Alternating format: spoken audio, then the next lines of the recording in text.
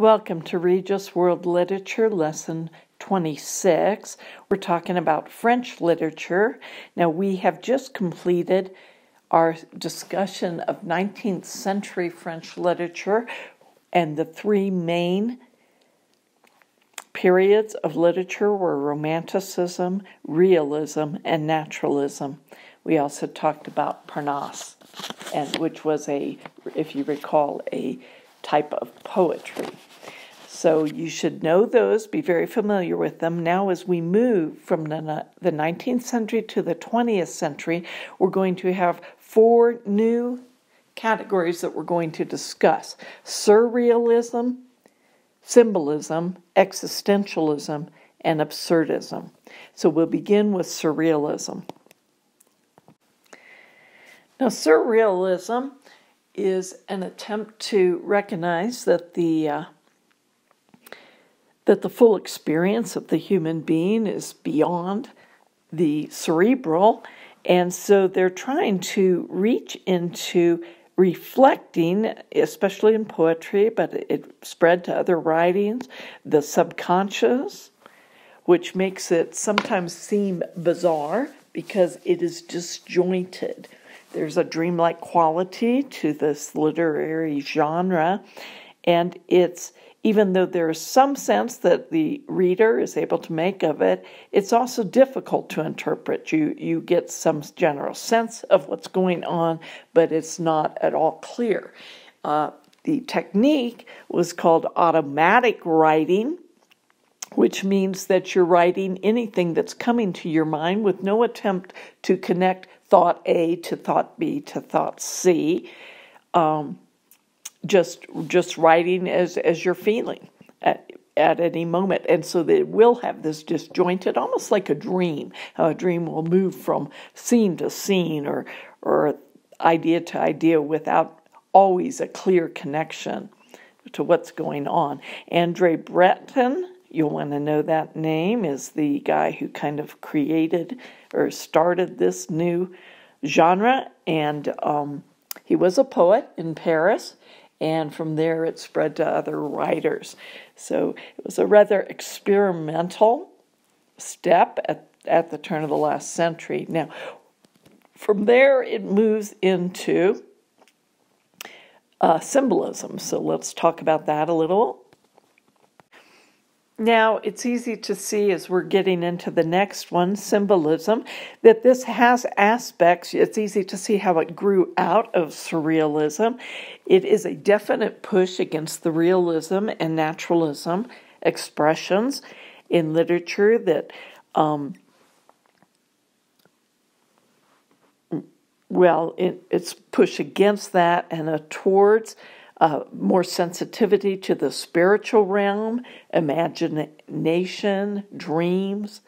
It includes, this next aspect would be kind of how the art is expressed in literature with wordplay, great sensitivity to the sounds of words and the musical connotation of words as you listen to. So they're writing poetry, paying a lot of attention to how it sounds on the ear and choosing that. Again, designed to build an impression here. It's subtle, sometimes difficult to interpret. It's suggestive as opposed to descriptive. There's lots of metaphors, symbolic images, as the name symbolism would imply. And it's free verse. Free verse means that there's no fixed rhyme or rhythm. You could have sometimes just single phrases or single words on a line, and then you'll have a long line. There's no. We're not paying attention to ending rhyme schemes at all, but rather the appreciation for alliteration or assonance, and the sound of words is still being taken into account. It says it's designed to evoke, not woke there, but evoke an image rather than describe. So if I were to think of a Wordsworth poem, That's descriptive. But if I were to think of William Blake, that's more suggestive. T.S. Eliot, difficult sometimes to tell exactly what he's talking about, but you certainly can come away with the general gist and flavor of what he's saying. But sometimes the details are obscure, and they are purposefully so.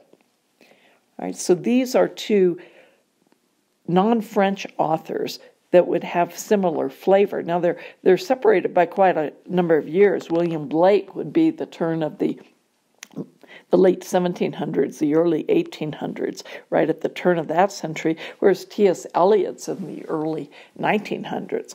And so he is more contemporary with the symbolism period that's going on in France, contemporary to the period. It would be more like a precursor, William Blake would be. Okay, I did not include any French authors, but do associate these two names with the symbolism movement. Now, the next we'll go on to existentialism. Okay, this next section is existentialism. Now, what I've written here are descriptive adjectives of the philosophy of existentialism. I've tried to be fair to articulate some of the broadest ideas. There are many, many brands of existentialism, but there would be no belief in the creator or divine being. There's no sense of or belief that there's any real purpose or meaning in the world itself or life itself. But the individual then, what do you do in the midst of a meaningless world? Well, you would feel disoriented and confused, and this tends to be the subject matter then a lot of existential literature. But there's a cry to do something to make your own self meaningful in the midst of no broader meaning or purpose. And so the goal really tends towards the desire for two things: to be your whole person. Okay, that means all aspects of who you are. Recognize yourself in many of its various attributes, and trying to be true to the things you feel, the things you think, the things you you see yourself as defined by all your experiences, all your environmental relationships, whatever, as well as yourself, and trying to understand everything that makes up who you are, and this cry to be authentic, which we hear a lot even today. Okay, and authentic means somewhat more, I would express it maybe like true to yourself. That becomes a defining goal. Well, I want to be true to everything I feel or think. The key leader of this movement, or the one who really ushered it in his writings, was Jean-Paul Sartre, and these are the two very famous titles. No Exit is a play about three people who are condemned to hell, and rather than expecting a typical view of what hell is, it ends up that they're just all locked in a room together. And in fact, I think he has a famous phrase that comes out of that says, hell is other people. So that would be the one play that's quite famous of his, No Exit. The second one was, I think actually very, very, I think I might have seen No Exit years and years and years ago, but I don't really recall it very much. I have no impression of it. But The Crucible is a play that I think is excellent, actually, and would recommend it to you. Not that the other, I don't know enough about the other to recommend it. But The Crucible is about the Salem witch trials and the idea of mass hysteria. And it's a very powerful play, and you might really enjoy reading that. Now, we're going to go to the last section now, which would be absurdism. It's actually kind of parallels this existentialism as far as time period goes. So let me go to the next page for that. Absurdism is a phrase that would be associated with this would be that life is either void of meaning or inscrutable. Now, Albert Camus is the name we want to associate with absurdism. Again, French author, middle of the 1900s. And he is often labeled an existentialist, but he himself really rejected that label. He did not want to be known, nor did he think of himself as an existentialist, though when we look at this, it seems very similar. But what he's basically saying here is that life is either void of meaning, which we would think of meaningless, with the existential, or inscrutable. Inscrutable just simply means that it might have some meaning, but we cannot know it. It's beyond our understanding. And so he is the man you want to associate with this. Two famous novels of his, The Stranger, was about a man who commits a murder and then is charged for the crime, and it's all in first person, how he's feeling, how he's thinking before the murder takes place and afterwards.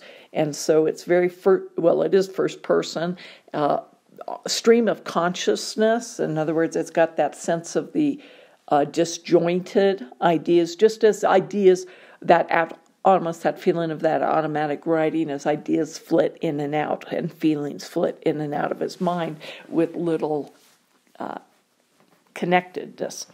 The Plague is about a plague and how many different aspects of society are reacting to and responding to they think it was probably about a cholera epidemic. So in the late 1800s, I believe, was what it's supposed to be referring to. But regardless of that, it's about an epidemic and many people dying and how they're responding to that and responding to others around them dying. So that would be very interesting for you if you are interested in studying more and getting an idea of some of this 20th century or early to mid 1900s and how that literature is developing. So that's what I want you to know. Now, that's the end of our history of French literature. It isn't that it doesn't go on, but we're going to stop here. I think that gives you quite a bit of idea. We've gone all the way from the epics, at very earliest literature, all the way up. Now, next week, or the next lesson, what I will do is give you a brief review of that and hit the highlights one more time without as much detail. And what you would be expected to know then is how to define each of these periods, what some of the key characteristics are, some of the key terms I've talked about, specific authors associated with them, and when I name them like this, the works that I name associated with the author. Okay, so we'll review it a little bit next time to try to give you the big picture one more time now that we've gone through all the detail. So you have a blessed day. I would just exhort you to keep up with even the class has been postponed, go ahead and keep up with your work and learning and your study each week while we're on this extended break, so that we do not actually lose school and have to tack on more school at the end of the year. So just regard this, the assignments as being regularly, just as though you were coming to class, that you would study each week and learn the ideas. So that way when I do end up having to send a quiz or a test home, you'll be ready for it. Okay. Have a good day.